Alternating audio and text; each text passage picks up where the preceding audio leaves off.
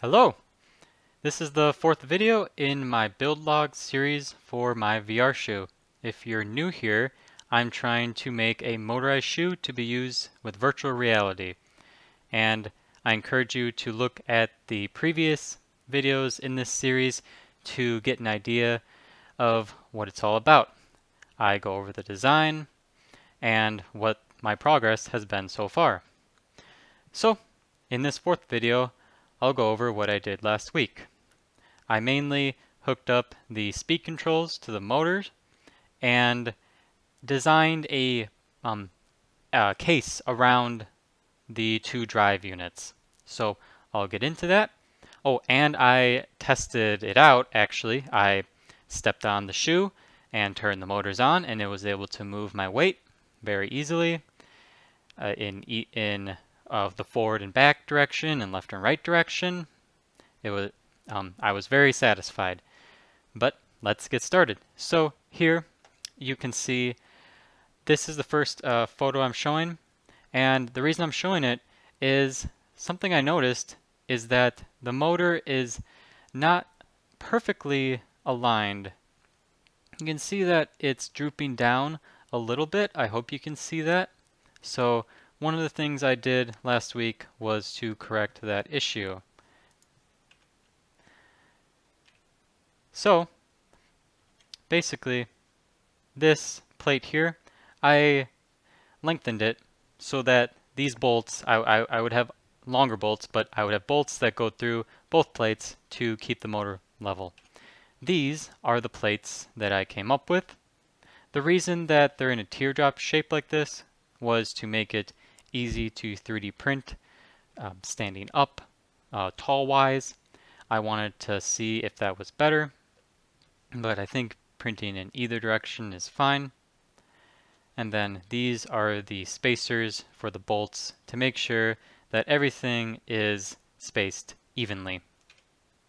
So again, here's the small plate, and then I'll replace it with this one. Bolts will go through both, keeping the motor level. There, I replaced it. And then here you can see the bolts are going all the way through. Here are those spacers to make sure everything is spaced evenly. I ran out of, these are 5.5 inch bolts. I ran out of them, so I used a 6-inch bolt until I was able to go to the store and buy some more.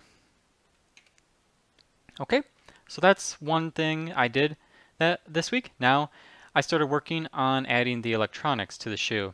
Now here I have flipped the shoe over. Here is the base, the platform, and I have screwed in a box that holds the speed control, a VEC.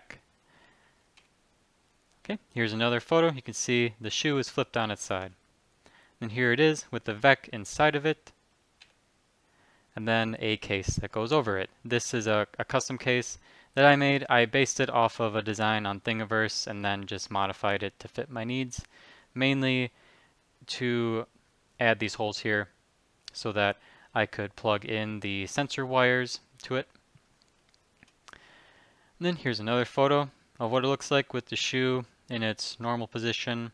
The VEC has its motors, has its wires going up, and then it'll come over to the motor. And then here is the second VEC, because there are two motors, so you need two speed controls. Here's where the second one went. I ended up actually taking the purple one and moving it right here because I have this adapter for this connector that where I can connect two of these into one end, and then it goes into like it's 2-to-1. It should show in the next photo. Yep, so both of the speed controls are connected to this adapter thing, and then the two connections on this end go to the one connection on this end. I found that when they were spaced apart like this, I couldn't use that adapter, so I just moved this one over here. So now I have a video that gives you a closer look at how the electronics are all hooked up, how it's hooked up to a laptop and the power supply, and how all that works. Okay, here we are. The shoe is assembled for testing. I have added the electronics. You can see there's one VEC there and another VEC there. And they are connected to the motors. You have the 3 power cables and then the motor sensor wire for the hall sensors for both of them. And then here's where the power comes in to the speed controls. And that goes to a power supply, 12 volt, 50 amps. And then to control the speed controls, you have this cord going into the side. And that goes over to the laptop where I can control it using the arrow keys. So to show you how that works, I turn the power supply on, and then I come here and click connect, and it's connected. It's showing the current readout now, and if I click on the arrow keys, you can see the motor turning.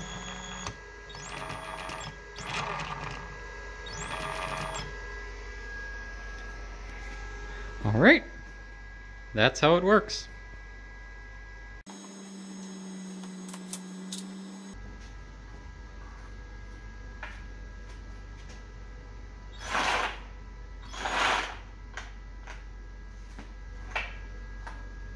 Putting my whole weight on it.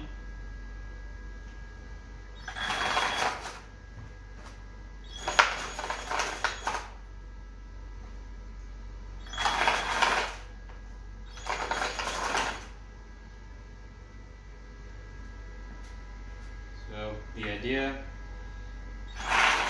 this up a little bit, the idea is this will be attached to my foot.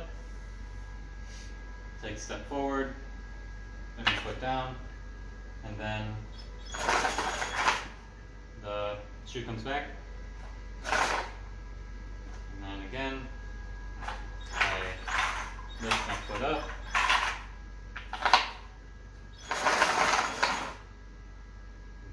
That's taking a step, but I stay in the same place.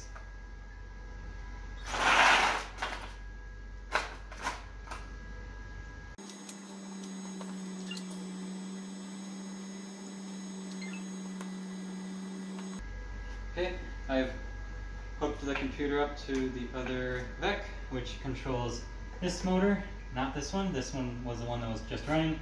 This one is now hooked up. Now, if I run this one, it goes this way. The other one goes this way. So again, the idea is if I want to start strafing, I will lift my foot up. The shoe will come along with me. Okay.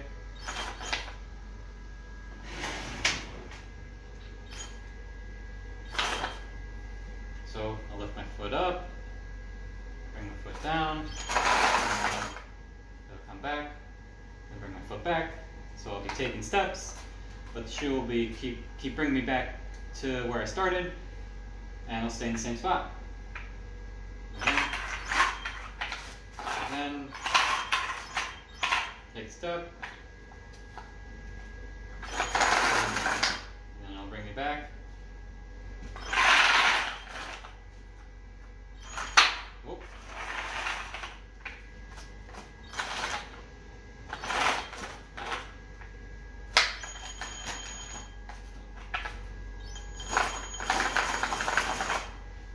That time I had my whole weight on it.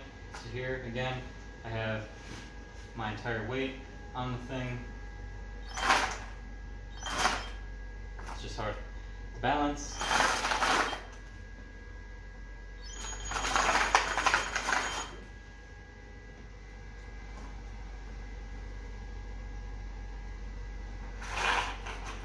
If I want to go, diagonally, then both the motors would turn on, but I only have one of these cables, so I can only control one at a time for this video. I'll go get another one later. So after I did testing, I decided to try to organize these wires a bit and cover everything up. So cover all of this stuff up so that it will look more like it'll look in the final version. And the result of that is this. I want it to look a bit better in the final version, but for now, this is fine. It's just a bunch of panels covering everything up. And then to organize the wires, there is a box above the motors that the VESCs and the wires go up into. So, oops, right here. The motor wires come up through here and go to the VESCs. And then the power, or those TX90s that you saw before, those come up through this middle hole here, connect to that adapter, then go to the power supply. These two holes are for the USBs that can be plugged into the VESC. Okay, so that's everything covered up. There were a few other changes that I made as well from last time. I wanted to move the bearings that were in this panel and this panel to the wheel instead, so that I could keep everything as small as possible and make it easier to assemble. So that's what I did. The way that works is if I just show the Omni wheel,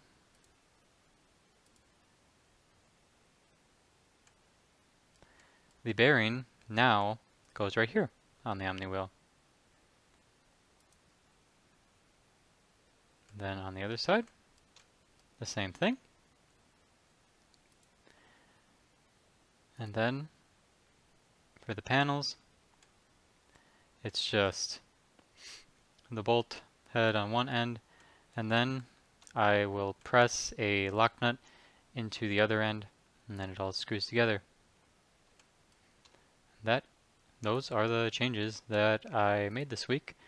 After this, I proceeded to cut out all these parts on the CNC and redo the Omni wheels and put it all together. After the design, here is what the Omni wheel looks like. This is the space for the bearing now. Another photo. Then that's what it looks like with the bearing inside of it. Here the two halves are together. And here I am assembling it again. The new back, where I pressed a lock nut in, as you can see. And I decided just to CNC this part since that was quicker.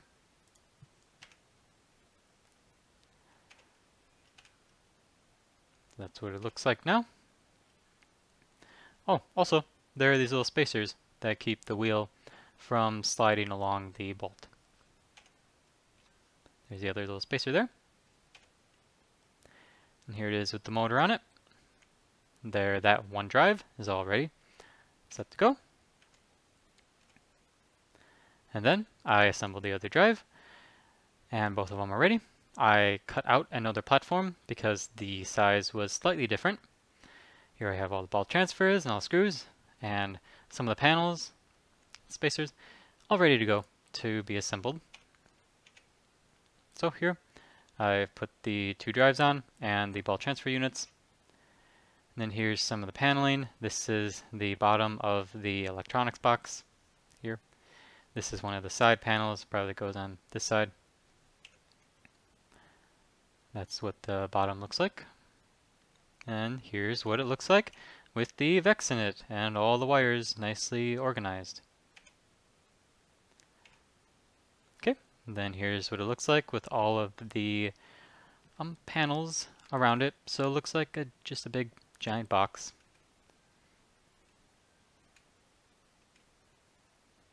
Okay. And then here is a photo with my foot on it. I'm a size 10 to give you an idea of how big this box is. And that is all of the progress I made last week. I think it was quite a bit, and I actually got a little burnt out. I had to take a break, about a day and a half break from the project to get some other things done. So, next up that I'm going to work on is the component that will actually strap to your foot, but also keep you strapped to the shoe itself. And I went over this when I went over the design in detail, I think in the second video in this series, but I will just briefly mention it here again. This is one of my old designs where I tested the concept out. I'm going to use roughly the same concept in this design too. So your foot would be strapped right here. These are just some Velcro straps I used, but I want to design something that is better, more like maybe a snowboard binding. But you would be strapped into this, and then when you lift your foot up, you would this whole thing would lift up with you and slide along these rods. So the whole shoe wouldn't lift up with you, it would just be this component. So if I move this, it would be like this, sliding along the rods, if the rods didn't come up with it. But I think you get the idea. Okay, so you would still be attached to all of the components down here, but you could still lift your foot up, and if you bring your foot forward, like you're taking a step, everything would come along with you. You can also pivot your foot. There's a bearing here, so that you can pivot your foot like you normally would when you're walking. So that is the idea behind how you are going to be able to take a normal step with this thing attached to your foot, where when you lift your foot up during your step, your foot will lift up, but this doesn't come off the ground, it stays. And as you bring your foot forward, this will just slide along with you.